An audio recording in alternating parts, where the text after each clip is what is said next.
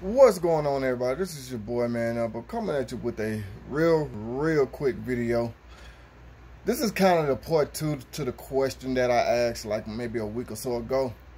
I said, was the WWE Championship Spinner really John Cena's?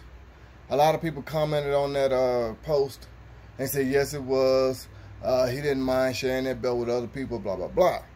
Now I understood everybody's point, don't get me wrong. I just disagreed. But here's another thing that I failed to mention that I just thought of, and actually I was just watching. WWE has a top 10 list of personalized championships, and they not once brought up the heavyweight spinner.